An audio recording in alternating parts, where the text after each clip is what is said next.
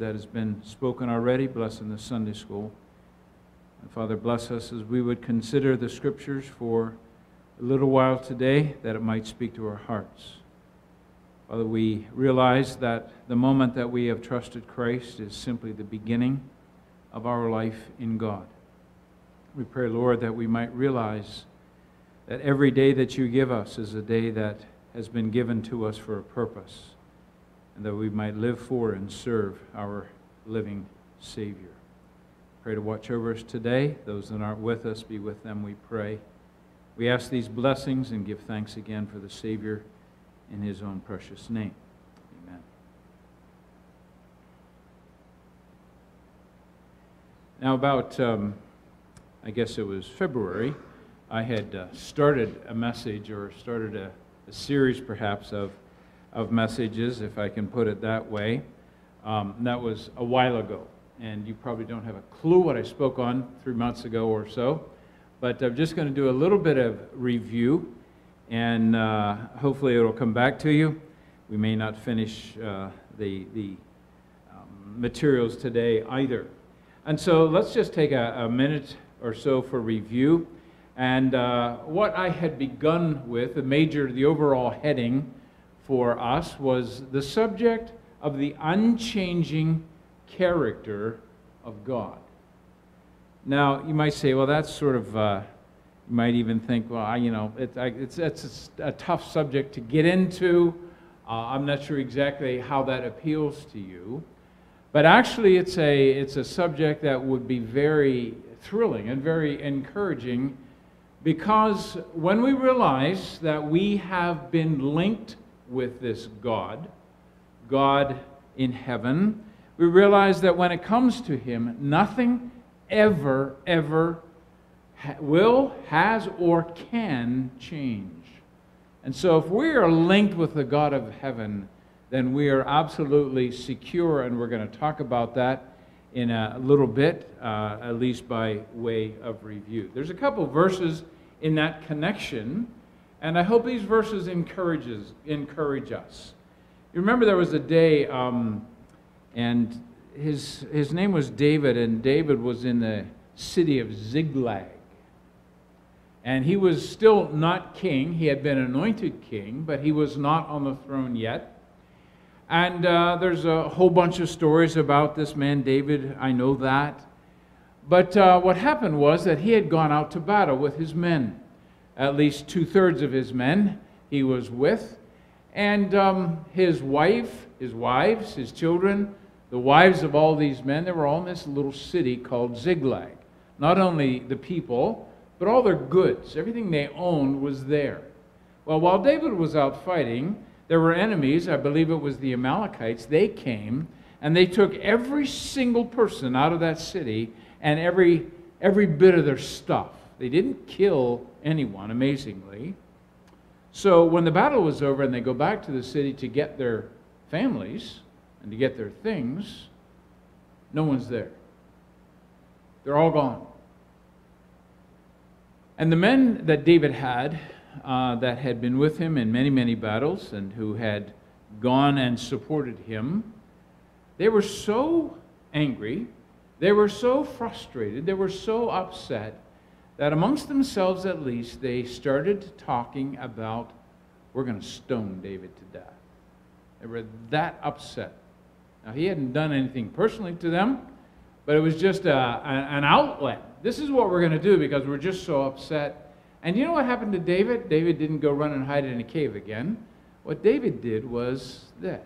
1 Samuel chapter 30. David encouraged himself in the Lord his God. It's like Frank was talking about, who do I resemble? I don't resemble David. Not in that situation, that's for sure. He encouraged himself in the midst of terrible difficulties. And again, we'll mention that. Here's the verse, I am the Lord and I do not change. The very last book in our Old Testament, Malachi chapter 3. In the New Testament, in the book of Hebrews, we read these words, Jesus Christ is the same yesterday, today, and forever. Hebrews 13 and verse number 8. So I want to talk a little bit. I talked about this at the conference, at least in in part last weekend. But I want to talk about this idea of a foundation. Because in my private reading just this week, and in considering ministry for today, I guess what's been in my heart, and this goes back to the character of God that we're speaking about, is the idea of this sense of insecurity that pervades our world.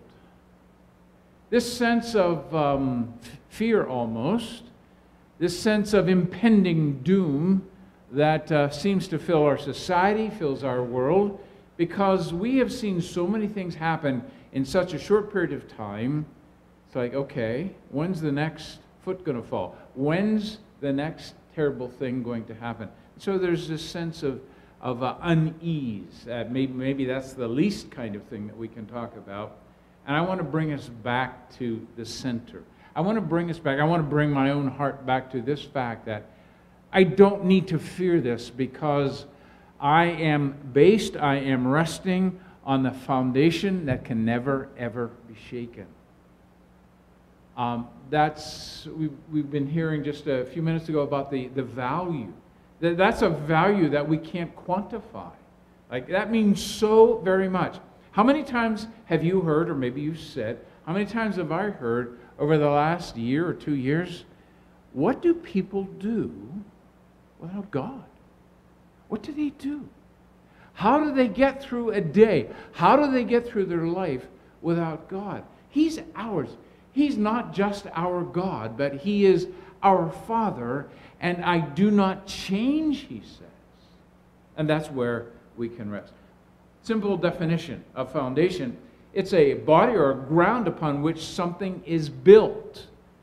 And you say, well, that's really, really simple. It's really fundamental. And it is exactly fundamental. Oftentimes, a foundation isn't something that you can see, especially when it comes to buildings, whether it's commercial or homes, whatever the case may be. It's a basis upon which something stands or is supported. The basis of a tenet, an idea, if you will, a principle or an axiom, something that someone has said. And I want you just to think very briefly, I'm going to concentrate mostly on the last one, about the foundation of three different things. The foundation of the soul. We have just been hearing the gospel. And when we stop and think about the gospel, when we think about, I'm just going to use the story that we have just heard, about a man named Jesus who went to a cross, who died a horrible death, physically, naturally speaking, and who died in kinds of horror that I don't know how to describe spiritually. And I trust Him. Now, does that sound rational? Does that sound normal, to use the term that you hear so much about? No, it doesn't sound rational, naturally speaking. But this is the man that we trust. This is the man, and this is why we trust. First of all, He is God. First of all, we have the Word of God. And second of all, we have the Word of God. And thirdly, now He's alive. This man who had the power over death, hell, sin, and the grave is alive. He lives in the power of an endless life. And we can all say, that is my God. That is my Savior. The foundation of the soul. Paul writes in 1 Corinthians chapter 3, he says, other foundation can no one lay than Jesus Christ. And everything else in my life as a Christian goes from there up. And of course, then he gives a warning about building on that foundation, the foundation of the Lord Jesus Christ Himself. The foundation of joy. Let me just, as a side note, sometimes we misconstrue or we mix up happiness and joy. Oh, I just want my family to be happy. I want my children to be happy. I want my grandchildren to be happy. Happy, happy, happy. I remember, I've forgotten his name, but there was a Russian man. If it comes to anyone's mind, go ahead and speak it out, but he ministered one time after he's very broken in his English, and I think I can remember the 3 points he had. And he said, we should be happy people. We should always be happy people. And we should never be unhappy people. That was his three points. But I tell you what, I still haven't forgotten it. And he's been dead a long time. And but those 3 points, although they're so very simple, but are we talking about happiness or are we talking about joy? And there's a big difference. God never really promises us, He never really encourages us to make other people happy. Happy changes, doesn't it? It changes with the weather. It changes with what side of the bed I wake up on every day. It changes with emotions. It changes with circumstances. It always changes. It's up and down. And as parents, as grandparents, we're never encouraged, we're never exhorted to do things in our life to make our children happy. Never. We're to raise them in the fear, that's a lot different than happy, in the fear and the admonition of the Lord. We're to honor God in raising our children because they are given to us as gifts. They are given to us as stewardships. So what is this thing called joy? Why is it different? Because it's not affected by all those things. And the foundation of our joy isn't in our circumstances. It isn't in how we feel. It is in the facts of who we are in Christ. That's what brings us joy. We talked about the Apostle Paul recently just in our Bible studies when we talk about all the things he suffered. And if you don't remember what those things are, just go to 2 Corinthians and chapter 12. And Paul will tell you exactly what happened to him. How many times he was stoned. How many times he was beaten. How many times he was left overnight in the water. All those various things. Was he a man filled with joy? He was. Was he happy? I don't know. Was he hurting? I'm sure he was. The one time they left him for dead. They stoned him and they thought, well, he's done for. We can leave him. And they walked away and he got up and kept on preaching. That's the kind of man he was. He was a man that was filled with joy. Even in the middle of our circumstances. And that's why I mentioned David earlier. We can have joy. The last one that I want you to think about, these 3 items, the foundation of convictions, principle, and practice. That is what I want to spend the remaining time that I have. And that is based on biblical truth. One of the things that I emphasized, and I will emphasize it as long as I have breath, first of all, this direction, and for any child of God, one of the things I would emphasize is knowing biblical truth. And that doesn't come by osmosis. I figured that out. You can't put your Bible under your pillow and hope that during the night something's going to seep in. It doesn't work that way. It takes work. It takes work. Now, all of us either are in or have been in school. And we talk about the studying in class. We talk about homework. We talk about studying a particular subject. You know exactly what I'm talking about. And the reason we do that is so that we can learn the truth. We want to learn the theorems when it comes to mathematics, when it comes to trigonometry. We need to learn them.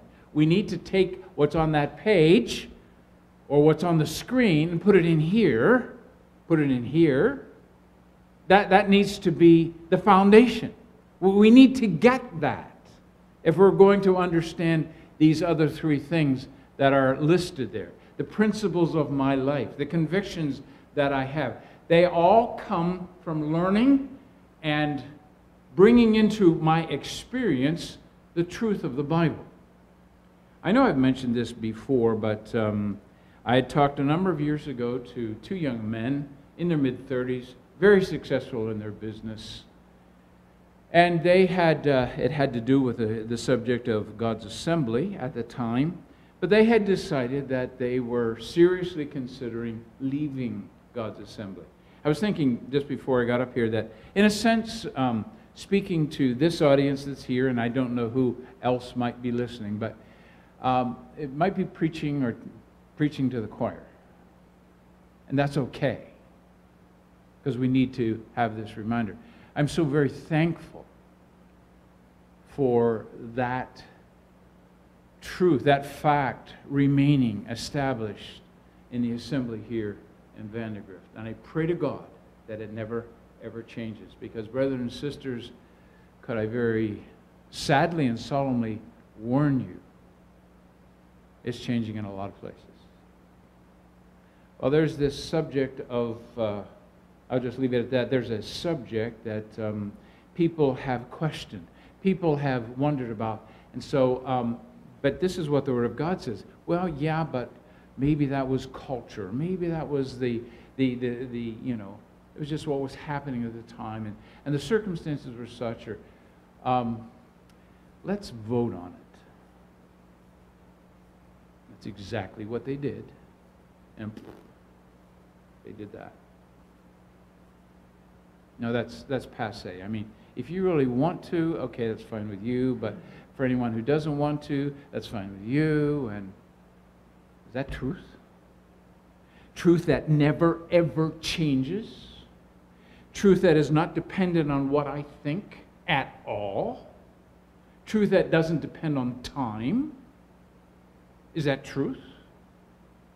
And now, just to carry that just a little bit further, just for you to mull over, to think upon, if that is subject to progressive thinking, that's the term that's often used, if it's subject to progressive thinking, what else is? What else that I have thought was foundational in its truth is just, you know, well, that was for them and that was for then, and now it's me and us, and now it's 2022, and I think you get my point. I hope you get my point. Based on biblical truth. There's a question asked in the Psalms. It's really a sad question. It's really a solemn question. And the question is, and I will disclaim it this way, that's not necessarily the context, if you read the whole psalm. But the question still demands at least our thoughts, our question. If the foundations are destroyed, what can the righteous do? If the foundation, the things that I've been standing on, the things that I would stand on to the death, if you will, if they're changed, if they're destroyed, then what do I do? What do I stand? Forget it all. Walk away from it. And that's what's happened. Now, I know Brother Paul and probably a lot of us, this is obvious enough. If we went and we were looking at a house or a building and that's what we saw, there would immediately be questions in our mind. And those questions, they are as a result of a fundamental problem. There's something very obvious. Things aren't intact. There's a big crack. Things are slightly tilted and so on. And as a result of what we see regarding a fundamental situation, there's uncertainty, there's fear, and there's danger. And that same thinking enters into my life. Remember, Paul says there's a foundation that's been laid, and now I'm building on that foundation. Probably one of my favorite psalms, and I know my brother Matt has spent a lot of time over the last number of months in the Psalms, because I love to hear them quoted. But there's a man by the name of Asaph. Sometimes when we think of the Psalms, we think, oh, those are all the Psalms of David. No, they're not. A lot of them are, and they are in particular situations where things are happening in David's life. They're in situations where he has sinned, he has faltered, and he's confessing his sin to God. There's times where he's scared. But I want you to think about Asaph, who wrote Psalm number 73. I'm going to read a few verses. I want you can turn to it if you like, but I want you to listen really careful to what he said. At the very beginning of the chapter, Psalm 73, he says, "Truly God is good to Israel and to those who are pure in heart. But as for me," and that's where this verse is right now, "but as for me, my feet had almost stumbled. My steps had nearly slipped." And then he goes on and he's talking about what he's seeing. He's seeing wicked people doing really good. He's seeing wicked people get rich. And he can't figure it out. He comes down to verse number 16 in Psalm 73, and he says this, "So I tried to understand why the wicked prosper. What a difficult task it is. Then," he said, then. He got his act together, didn't he? "Then I went into your sanctuary, O God, and I finally understood the destiny of the wicked." We probably are fairly familiar with those verses. Go down to verse number 22, and it says this. Here's Asaph, and it's almost like he's taking what he's been thinking, taking the emotions of his heart and pouring them out on a page. Verse 22 says, "I was so foolish and ignorant. I must have seemed like a senseless animal to you." He's talking to God. He says this, "Yet I still belong to you. With all of my mental wanderings and meanderings, I still belong to you. You hold my right hand. You guide me with your counsel, leading me to a glorious destiny. Whom have I in heaven but you? I desire you more than anything on earth."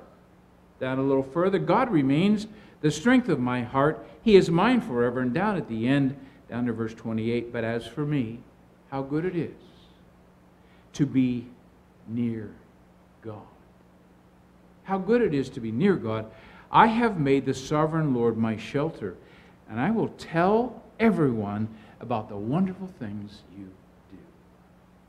Now this man Asaph, he says, "I was this close." Interestingly, the King James says, "My feet were almost gone." Now that doesn't mean his feet were almost gone, but he was right at the edge of the precipice. He was so very close to stepping off what he knew was right, stepping away from the foundations that he knew were God's foundations, that he knew were God's truth. He was so close, thank God, that he didn't fall. Just by way of illustration, we're all familiar with that place. I think we are. If you have never seen that place, you probably have seen this old advertisement, and it uses the Rock of Gibraltar. And if you have any question about how big that thing is, that's an airport at the base of it, the city at the base of it. It's a really big rock. And so that particular insurance company says, get a piece of the rock because it's so secure. It's not going to fail. It's really a foundational truth. I was thinking, this was actually just last night, I was thinking of this place. And all of us are familiar with those two towers. And of course, that's the picture of the two towers in New York City pre-9/11, 2001. On your left, of course, are the Twin Towers. But the reason I put that up there is to show you this building right here. Okay? Anyone know what that is? Empire State Building. That's exactly right. You say, what's that have to do with anything? Well, of course, we know what happened on 9/11, and for many of us, those pictures are burned into our memories. They will never leave. When the planes flew into the Twin Towers, you can see the Twin Towers on fire, and not only was that horrific fire happening, but you remember, and that's what sticks in my mind even more than watching the planes, was when those things began to shake. And then they crashed to the ground, 110 stories crashed to the ground in Manhattan. So what? What's that have to do with the Empire State Building? Well, if you do any reading on that day and the events of that day, you'll find out that the Twin Towers weren't the only buildings that came down. Not just that day and at those moments, but over the next weeks and months, other buildings came down because they had to be torn down because of the concussion of those hundreds of thousands of tons of debris coming down and reverberating on the earth. And what it do? It shook the foundations of the buildings to such an extent that they were destroyed, they were damaged beyond repair, they had to be destroyed. But in March of 1930, there was a crew that arrived at that intersection in Manhattan where the Empire State Building is, and they began to dig. And they dug, and they dug, and they dug for months. They dug 55 feet straight down until they reached bedrock. And then, and only then, did they begin to erect a very, very well-known Empire State Building. And when the events happened on that day, that terrible day, the attack on America, there wasn't so much as a tiny little crack in the Empire State Building. Just a little bit of an illustration about it's really, really important what we rest on. And we rest on a living God. We rest on a living God. In contrast to that, I think all of us at some point or another, we've been to the shore. And, you know, sometimes it's not just like this, but you go to the shore and the waves are rolling. And I don't know about you, but sometimes I like to go in part way, maybe up to my knees, and the waves are crashing. And you do one of these, you're like, okay, I'm going to stay here. I'm going to plant my feet here, and nothing's going to move me. Well, you know how well that goes. And it doesn't take very long before maybe the waves itself don't move you, but what happens is those waves come underneath and take away what you're standing on. And you got to move, or you'll fall down, which happened plenty enough. So it's very, very critical what we stand on. So this idea of the unchanging character of God is based, when it comes to God, it's based on His Word, God's truth, and the singularity of it, the foundation of God's Word. We're going to read a couple of verses together, and I know our time is going very quickly. That's okay. We'll maybe come back to it 3 months from now. But anyway, I want you to think about the fact that when we read the Scriptures, we're reading the gold standard. There's nothing better, there's nothing stronger, there's nothing more eternal than the Word of God. And is that not why Jesus said, and we read about it in the various Gospels, He said, heaven and earth will pass away. Everything we know is going to crumble. You remember when He's describing the end times, even the rock of Gibraltar, those rocks, those mountains will be leveled. They'll crumble, they'll crash, they'll fall. The valleys will be filled. Everything is going to be on an even plane. All of that is going to happen. Heaven and earth will pass away. My word will never, never. It's a very dramatic word, emphatic word. Never, never pass away. How many times have people said to you, how do you know for sure? I mean, it's like, it doesn't reside in me. My joy, my confidence, my assurance, my peace isn't something I work up in here.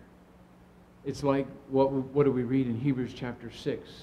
Which hope we have as an anchor of the soul. And where does that anchor attach?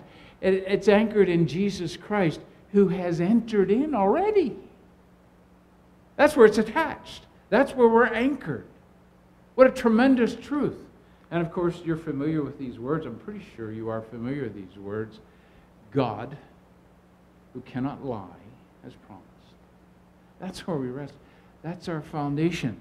And many of us, or most of us, all of us, I trust, when it comes to our souls, we're at absolute peace about that. I rest on what Jesus has said. what He has promised. I rest there.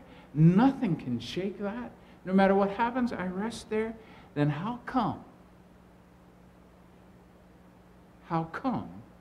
we change? I'm not saying anything to anybody here, but why is it that people change? Well, if you rest on the Word of God, then why don't you rest on the Word of God for everything? Everything. At the very end of our Bible, of course, there's a condemnation, there's really a curse for anyone who adds to or subtracts from the Word of God. God has given to us His Word in its completeness. Now, again, for somebody who is extremely hungry, maybe someone who is starving to death, there they are, they're sitting at the table, they're hours away from dying of starvation. And you put something in front of them. You put a delicious meal. You put something that they could even take in, a milkshake or something like that, and they look at it and they just, oh, that's so wonderful, that's so beautiful. That's exactly what I need, and there it sits. And they're going to be dead with it sitting right in front of them. Now, that's what sinners will often do with the gospel, the message of the gospel, but that's what we do too. When we don't take all of the Word of God in its context and apply it to our lives as in a practical sense, as far as living our lives before others, as far as spreading the gospel, but as far as God's assembly is concerned. He has given to us exactly, not too much, not too little, of what we need. That's why Peter writes that it was the Spirit of God that breathed into the authors of our Bibles the truth that He wants us to know. And we need to imbibe it, to learn it, and then to put it into practice and to hold to it, standing firm. There's one of David's mighty men in the Old Testament, in 1 Samuel, or in 2 Samuel, I believe it is. He's being attacked by the Philistines. His name is Shammah. He's one of David's 30 mighty men. And he's being attacked, and if we were to come on the scene, we would see a man standing in the middle of a field. And in that field, it's a field of lentils. I guess that's like beans, right? And he's got a sword out. It's like, Shammah, how comes you're taking your life in your hand and fighting for a field of beans? Now, if we could ask him something like that, he would say, because this field is my inheritance. I stand here. God has given, this is divinely given to me by God. I stand here and defend it because God has given me an inheritance. Oh, that makes a totally different picture, doesn't it? It shows a different side of why one of David's mightiest men would stand in the middle of a field with a sword drawn. And he defended it, and he fought off and killed the enemy. It's just sort of one of those little, sometimes you read all the stories of all the names and all, it's like, it gets really, really laborious. But every so often you see a little tidbit like that. It's like, okay, that's why he was doing that. That's why God took the time to mention that little name and just those set of circumstances. I think it's 2 verses maybe. And God gives us those kinds of things to encourage us in the little things. Now, he wasn't fighting a great big giant. He was just fighting for a field of beans. But God gave it to him. And of course, that enters into the whole subject of our stewardship. So the idea of truth, and the truth of the Word of God, as I have already tried to emphasize just a little bit, is the crux. John, in the Gospel of John chapter 1, we read about the Lord Jesus, that this man that he is describing, this person who's presented as the Son of God, the Lord Jesus Christ, he was full of 2 things. And we're thankful for both of them.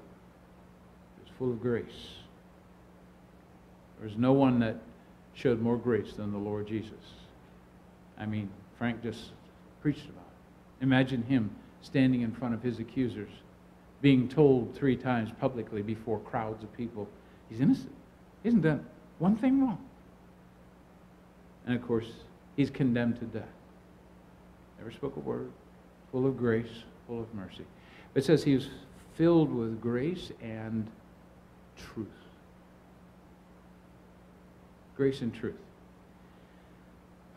Many years ago, the early 90s actually, and some of you may remember, but many years ago there was an assembly in Punxsutawney.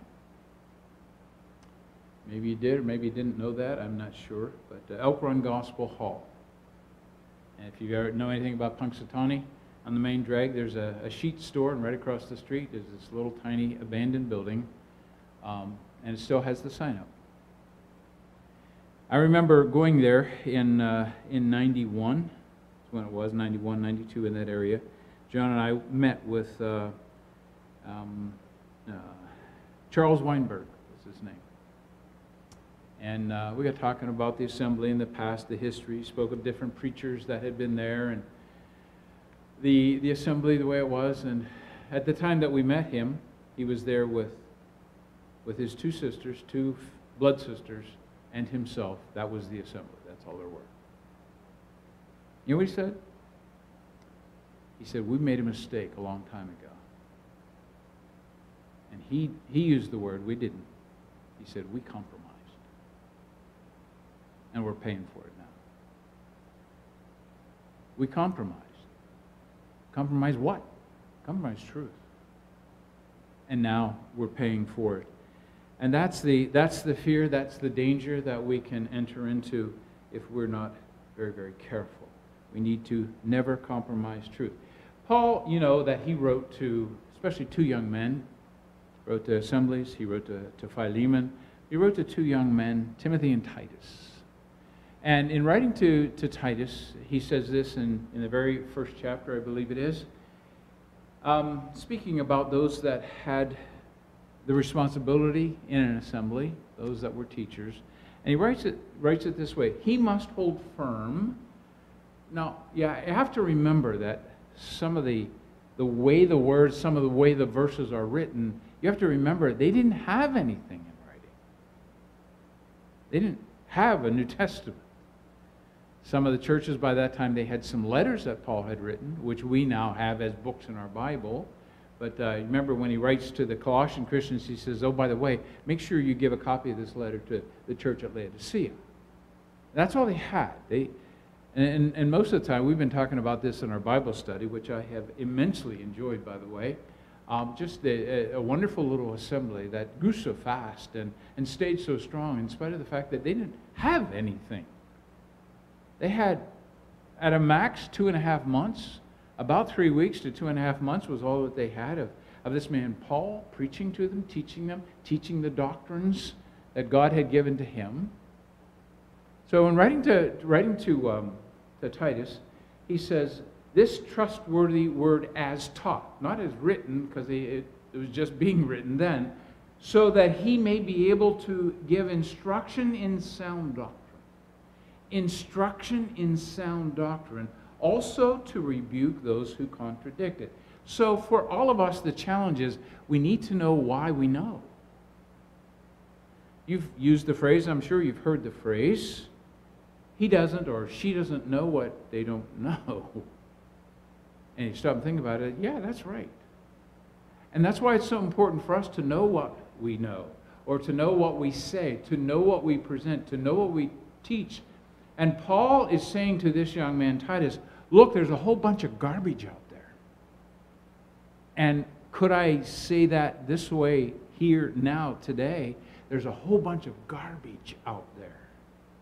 If we get out on the internet, and there's a lot of good things there, as you well know, and likely all of us have used, there's a lot that's out there, but it's like, okay, I want to study this bit of theology, whatever the case is.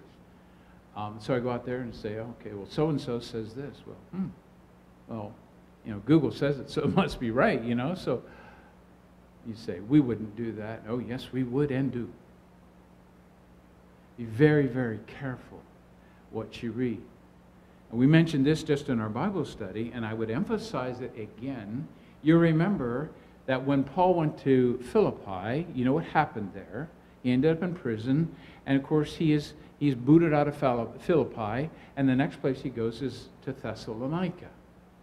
And in Thessalonica he preaches. There's an assembly in Philippi, there's an assembly in Thessalonica, and at the time the Thessalonian believers listened, and there was some other people who listened, and they were called the Bereans.